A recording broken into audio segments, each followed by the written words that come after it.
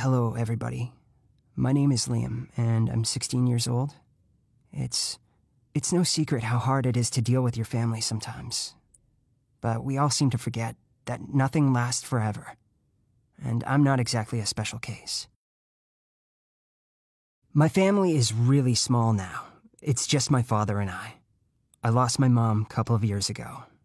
My dad was a writer. And like any artistic type, he was a little bit weird. Many people would say he was aggressively old-fashioned. He never accepted any modern technologies like phones, computers, the internet, and he didn't have the slightest idea how to use them. He also typed his stories on a typewriter. When my mother was alive, she managed to keep my dad's weirdness under control. She loved my father to bits, and I couldn't understand why. I was always so ashamed of him and his strange ideas and behavior. And I never read his stories, because I was almost sure that they would sound crazy. And after my mother passed away, everything got really crazy. My dad was broken and miserable. He didn't know how to live his life without my mother. He was absolutely helpless. Our life has turned into complete chaos. I would always find dirty or broken dishes on the floor, piles of garbage, an open fridge, or a tap that he left on when I got home from school.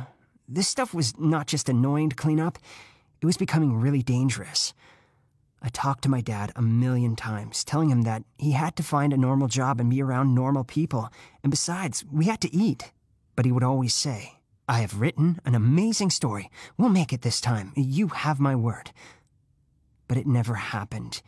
You see, my father was not really successful as a writer, and my mother had to work for two to manage our family and never complained about it.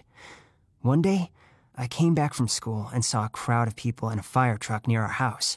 My father was nervously running back and forth, yelling at the firefighters. It turned out that he had left the stove on, and the neighbors smelled the smoke and called the fire department. Fortunately, there was not much damage, but we didn't have a stove anymore. This was the final straw. I was so angry with my dad that I finally gave him a piece of my mind. I said he was acting like a baby and it was about time that he grow up. I put him in front of the computer and we started looking for a job for him. There were not many options though, because my dad had no skills besides typing on a typewriter. It was a nightmare. He kept failing one interview after another, but every time he would give me that guilty look and say, "I'm so sorry, son. I will try again." I was in despair. One evening, he came back home the happiest I have ever seen him. He said he had gotten a job at the library. It was finally a success. But it was over before I'd even managed to breathe a sigh of relief. I remember my dad sitting in the armchair being out of his mind with anger and telling me that he just wanted to put all the books in the right order because it was a shame to keep books like that. Oh, and he also argued with his boss after he was told he had no right to do that without permission. My dad just looked at me, expecting me to stand up for him. But I didn't even let him finish. I didn't say a word and just left to go to my room. As the weeks went by, I started noticing that my father was becoming more and more strange. He would come into the kitchen and stand there, all confused, trying to remember what he'd gotten up to do, or ask me the same question over and over again. He wore dirty clothes, and his hair grew really long, but he never combed it.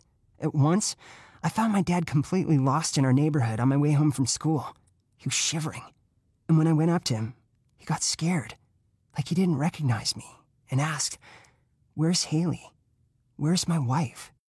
That was the moment when I realized there was something absolutely wrong with him. I got really worried. I tried to make him go to the doctor, but he totally refused to go unless he was on his deathbed. There was nobody who could help us, so I had to call my aunt, my father's sister. They were not on good terms with each other since she never thought highly of my dad, but that was my only option. When she arrived at our house, she was shocked to find her brother in the condition he was in. She shoved him into her car, and we went to the clinic immediately. My father took some tests, and it didn't take the doctor long to deliver the tragic news to us. He was in the early stage of Alzheimer's. I was floored. My aunt burst into tears, and my poor father was just sitting there, smiling. He could hardly understand what was even going on.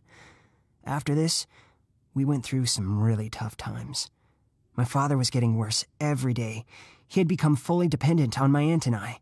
He had panic attacks. He would forget where his room was. One day, I brought him his morning coffee, and he asked me, "Who are you, kid?" I felt my eyes fill up with tears. That was the day I lost my father. He never recognized me again. His memory kept fading. He would always ask me, "Where's Haley and where's my little Liam?" One Sunday, I woke up in my bed because I heard a horrible crash, and then I heard my aunt screaming. I rushed into the hallway and saw my father lying on the floor. He fell from the stairs and broke his leg. From that moment on, my aunt insisted that he had to be kept in the hospital, not at home. But I knew my father. Hospitals were his nightmare, and I didn't want him to suffer even more. I would stay by his bed every day after school. He didn't talk much because he thought I was a stranger. It seemed like nothing could bring him back to his senses, but I came up with an idea. I took one of his books from the shelf and started reading it to him out loud. I had never read it before myself, and it was so amazing. He wrote about a young girl with bright eyes, who I immediately recognized as my mother. There was a story about a boy who would spend every day in his treehouse playing pirates, who was actually me. I remembered that treehouse. My father built it for me when I was 5 years old. He was the captain of the pirate ship, and I was his brave deckhand. When I finished the book, I looked up to find my dad smiling, and my face covered in tears. It's been almost a year now. My father doesn't remember who he is or who I am, but he likes it when I read to him out loud. I never managed to say that I was sorry or to tell him that I loved him. He never saw my support, and he will never know that I'd read all of his books and that I published them on the internet. I told him, of course, but he didn't understand a word. It's a bit of a hard pill to swallow to realize that I wasted the time I had when my father was able to hear me, and he will never recognize me again. This is a very painful story, and I wouldn't wish it upon anyone. But if you have a similar one, please feel free to share it in the comments. I would also be grateful to read your advice about how to get over it.